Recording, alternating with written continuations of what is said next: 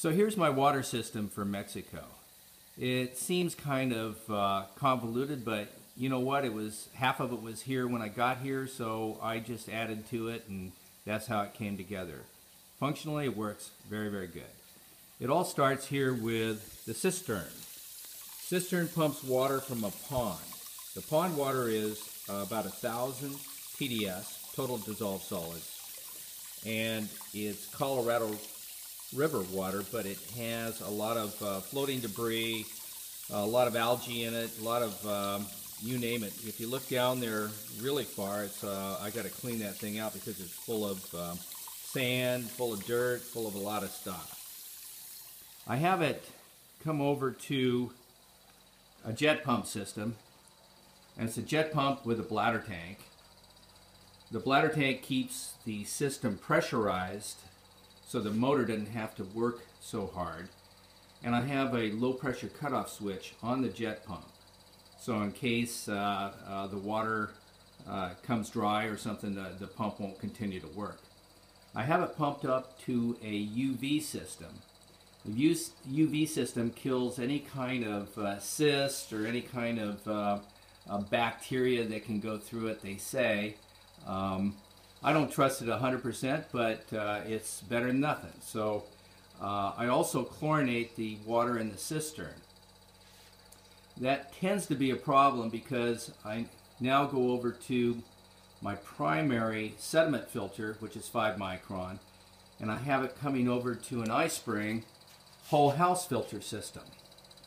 And the iSpring whole house filter system has a 5 micron sediment filter, and then it goes into a carbon filter. And the carbon filter is very important because it takes the chlorine out of the water, because the chlorine itself is destructive to the reverse osmosis filter.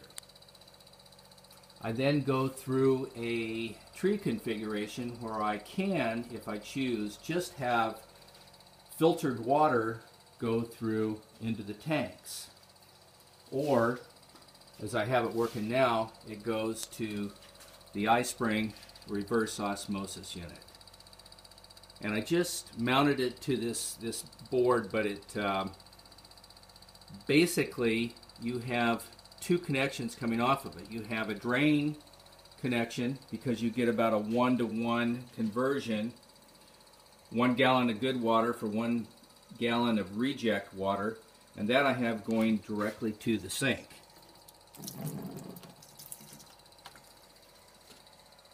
The other side goes to my tanks. I have it going through kind of a freshwater shutoff valve. It runs about 10 to 15 psi through the valve, and then it goes into the tank. And there I have a little float valve that can actually shut off the water once it gets high enough. You can see how clean the water is. This water is testing out at about 60 TDS, total dissolved solids.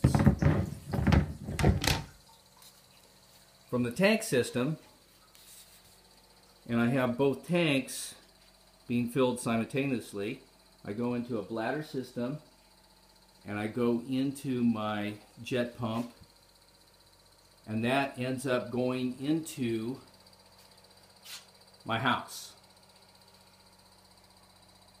And that's a system in complete form. I'm getting a second 400 gallon per day iSpring reverse osmosis machine so that I can have a little bit of backup, number one, and make sure the drawdown on the tank when we do laundry isn't so great.